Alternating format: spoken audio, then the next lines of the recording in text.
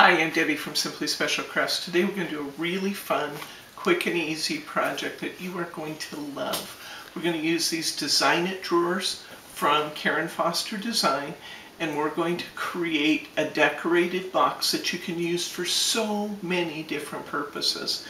You can use this in the nursery. Imagine putting all the little things that you need in the nursery in there. You've got your pins, you've got your binkies, you've got, powders and ointments and all those little things that you want to have right at hand near your changing table. You could put those in it. You could use this in the kitchen. I know that we love to get a lot of our spices from a distributor called Penzies, and a lot of the spices we get are in these little tiny jars that kind of get lost in our spice cupboard. What a fun way this would be to be able to store all those little jars on the counter if you chose to do that. I think this would also be great for glitters, for embossing powders, for brads and eyelets and all those little vials and pieces that we have in our scrapping areas or our card making areas. This would be great for the guys in the garage looking for a Father's Day project that would be easy to do with your kids. This would be a perfect one for all those little nuts and bolts and screws and nails.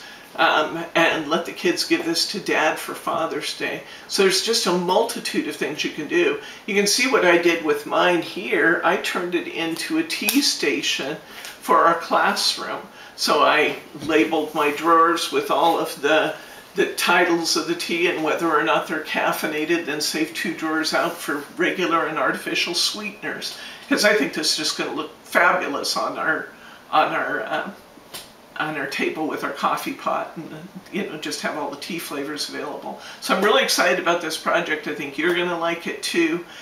I'm offering this in 2 different versions. In one version, you're going to get the Design It drawers, the base piece that we'll be using, and one of them will be in the same colors that I've done my coffee and tea station.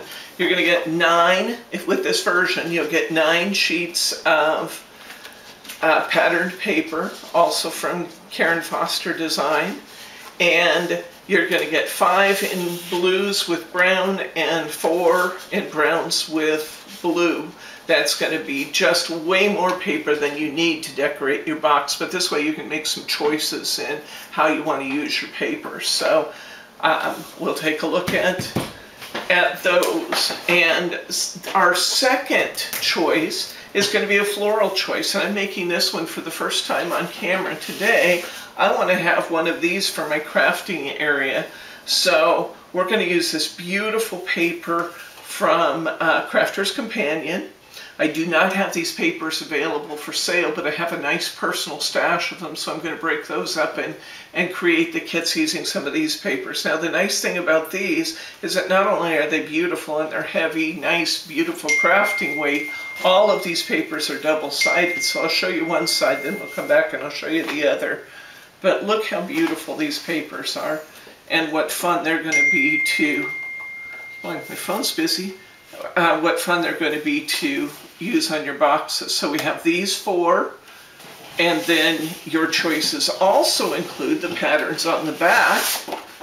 Some of them are writing, some of them are a little bit, kind of a damask pattern there. This one has more floral images on the back. This one has a little bit of a pink and tea stain look to it. So you get a total of 8 choices on 4 sheets of 12 by 12. So those are your 2 choices in kits. This one will be called Floral and this one will be called Mocha.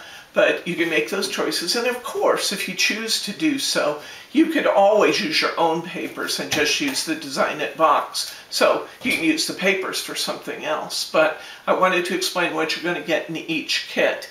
Let's go ahead and get started. Let's take a look at what your kit will include. It will include 9 of these little boxes and the base. Now, one of the things I wanted to point out about this is that these are really beautifully made. This is very heavy chipboard. It almost feels like wood. It's not wood, it is a chipboard product, but the chipboard is very, very nicely wrapped with this white paper, and it's very, very durable. The drawers, the same thing, the same materials used in the boxes. So you can see these are like 1/8 of an inch thick. These are really, really nice heavy-duty boxes. You can see that the box is actually 3.5 by 3.5 by 3.5. So you've got these little cube boxes, and then you see this little slit here? This little slit has been pre-prepared for you to make it easy to put on the hardware that has also been included in the kit. So we've got these wonderful brads, and then you've got a little piece to help secure that from the back. So we've got it's really a nicely crafted box. Now, these are supplied in white. That's the only color they come in. I think, well, I'm going to use the white because I found it fun and easy to cut my papers to 3¼ inch square and then just center them on my boxes to create that nice white outline. I've done the same thing on my side panels. I've just allowed an edge on my side panels to give me that nice border all the way around. It makes it really quick and easy to do this. I'm going to use for mine, I'm going to use my Xyron machine. I happen to have a Xyron 500, but this is a perfect project for use with your Xyron machine if you have one. If you don't have one, we have them available in the store, or of course you can actually use glue or tape to put these papers on. The thing I enjoyed about doing it with the Xyron machine is that I get an all-over coating of adhesive on the back, so those papers are on there forever. And this was really a quick and easy way to do this too. So we'll be using our Xyron machine. Now, as I indicated, I'm going to use the floral papers today.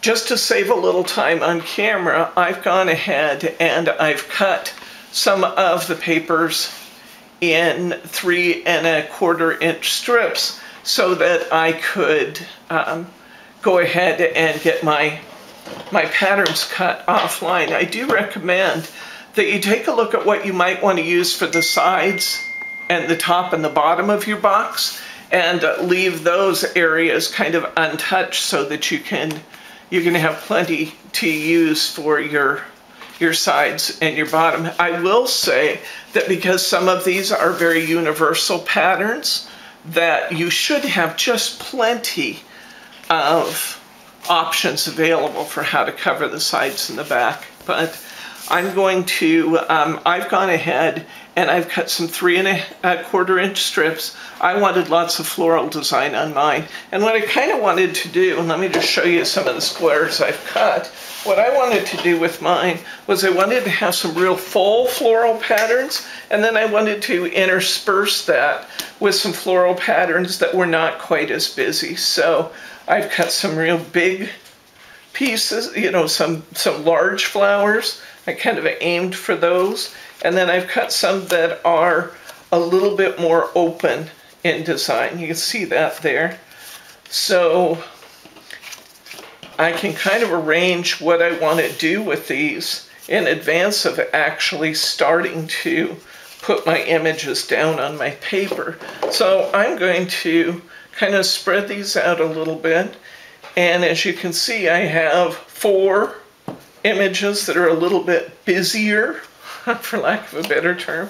And I have 5 images cut that are a little bit more open. And I've cut 10, so I just need to make my choice of how I want to use these here. I think, and I'm going to also decide what order I want to put them in. Now, some of these papers are actually pointed down in the paper patterns that I've given you, and some of them are actually pointed up. The nice thing is we're using a little 3¼ inch block, so I can really use it any way I want to. And I think I'm going to go with that. I think I like that a lot. So I'm going to go with that. I really like this one with the writing on it, but I like this open one too. So I think this is what I'm going to do for my design for my for my box faces. So I've opened up my kit already. I'm just going to grab my Xyron machine and I'm going to start feeding these little things through. If you haven't used the Xyron machine before, it's really fun. All I'm doing is just feeding my items into my sticker machine.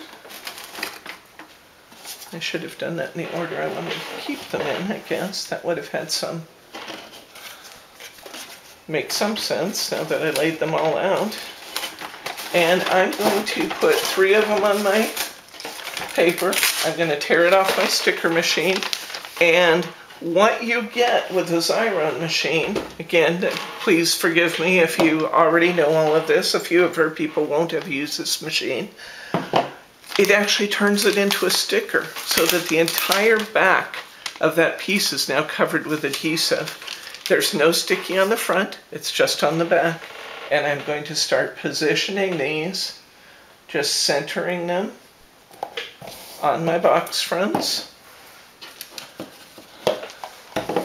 I'm going over the top of that hole, that little hole that I said that we have pre-cut for us. That's fine. I'm just going to use a little craft knife to open that up a little bit later. But right now I just want to cover my boxes. Now how quick and easy is that, guys? So one more time, I think I'll grab my next row and I'll run it through my machine.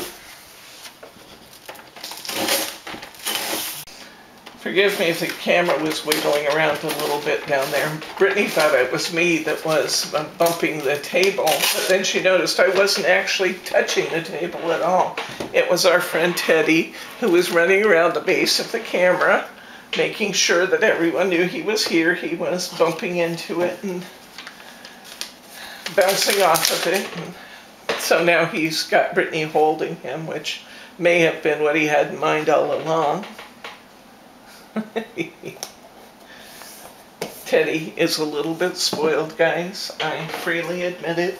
Totally love that dog. We're having a good time together. He's about what now, Brittany? 7, 8 months old? He was born in May, whatever that ends up being. May. He is almost 10 months old. He's had 8 months of 7 months. 7 months of near constant spoiling since he's been here, so he's an indulged puppy. But he's great fun. We'll give you a shot of him before we leave for the day so you can see what he looks like now, because he's growing up, oh boy. Okay, my last one's through my sticker maker. Look how easy, fast and easy this is. Can you imagine a project that's any faster than this one? Especially when you use the sticker maker.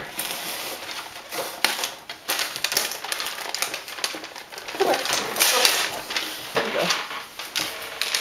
These sticker makers are not terribly expensive. As I said, we have them in the store, and the refill cartridges are readily available and are also not terribly expensive. So if you haven't used a Xyron before, I encourage you to give it a try. I think you'll really enjoy it.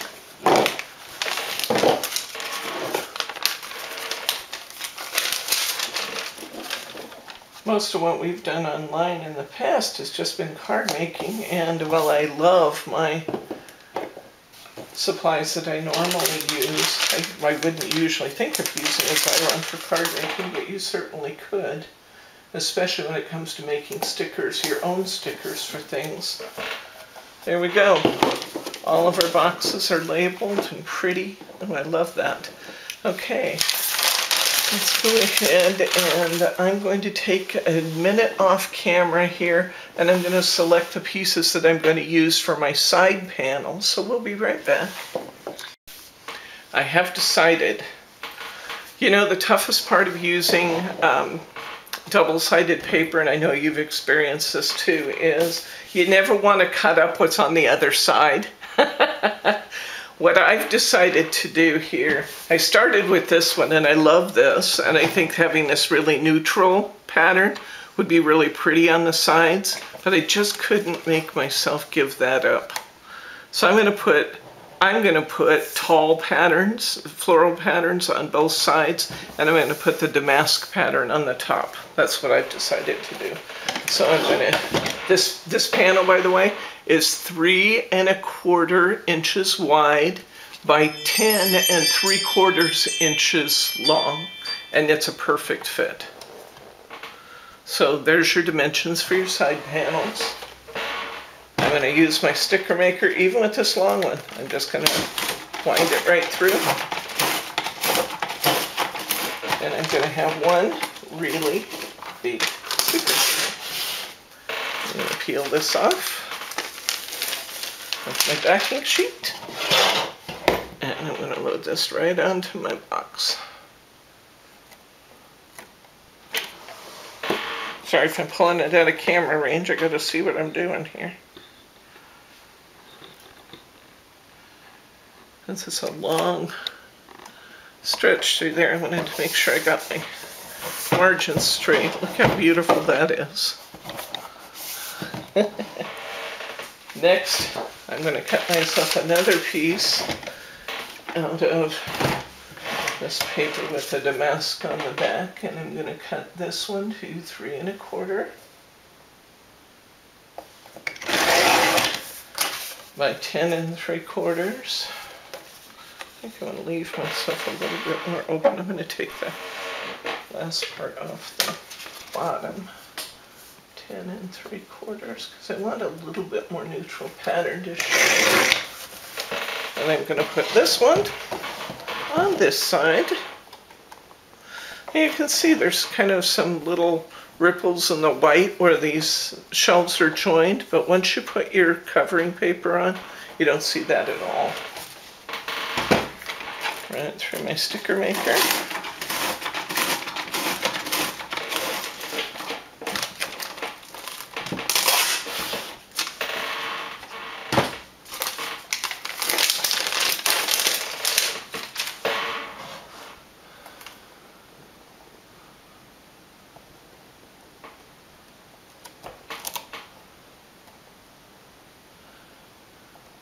The Xyron sticky is slightly adjustable, just a little bit adjustable right at first, and then it just sticks down hard.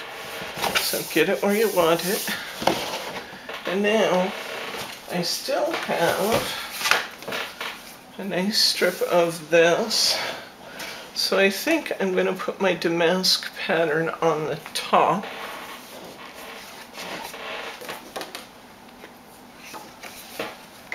So I'm going to do 3 1/4. Oops, let's get that straight, Deborah. 3 1/4 by 10 3/4. Run it through my sticker maker.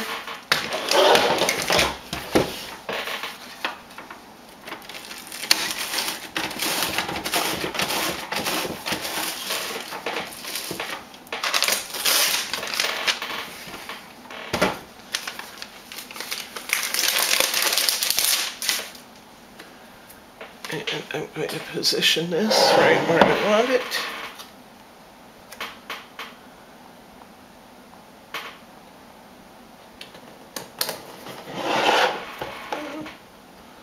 Not quite as fit as I would like. See what I mean? That it's slightly repositionable for a short time before the glue really sets. Nope, still. Come on.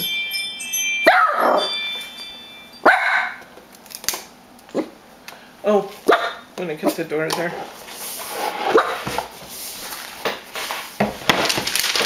Okay, so I finished putting my label paper on the top, or my sticker on the top.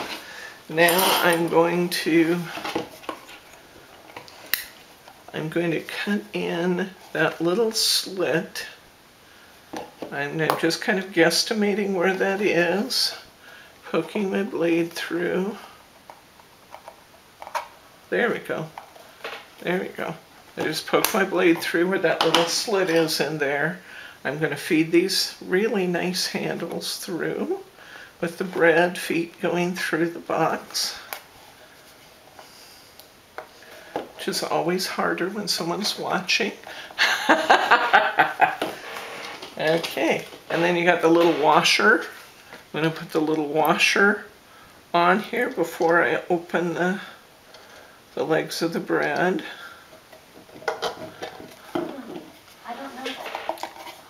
There's Alexa giving us her 2 cents worth on our project. And I'm going to, can you see in what I'm doing here? Then because these are brads, I'm just going to take the little pieces of metal that go through. I'm going to spread those 2 out, and I'm going to push it firmly against the front of my box. So this is what I have. And look how well that looks with our little handle on there now. Cute. I'm going to stick it in here. I'm going to do my next one. Do the same thing. I'm kind of finding approximately where that slit is. Oh, I guessed it right on that time. Feed my brad through. Add the washer.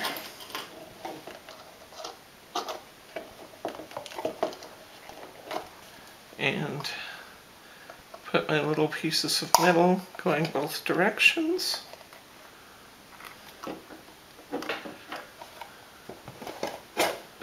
The boxes, as you can see, fit nice and firmly in the station, and even sound solid when you close it. I'm going to go ahead and go off camera for a minute, put the rest of my handles on, because you don't need to watch me do all of these. We'll be right back. Here it is, guys, our finished box. How was that for quick and easy? But how beautiful, huh? We got our... So whether you use the floral kit, which I dearly love, I'm using this near my scrapbooking center because I think this is going to be just a nifty place to put my glitters and powders. That's going to be great.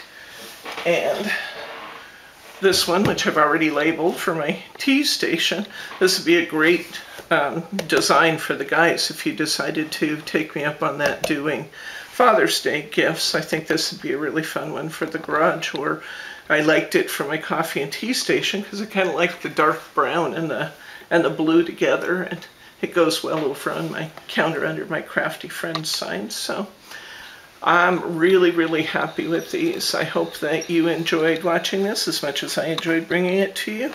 I'm Debbie from Simply Special Crafts. If you enjoy these videos and want to see more of them, please give me the thumbs up. That's my attaboy for thinking that we did a good job. If you are interested in this kit, I'm going to put a link to the kit below this, in the comments below this newsletter, so that you can just link out and grab that. From Debbie and Brittany at Simply Special, have a great day, and we'll see you next time. Bye.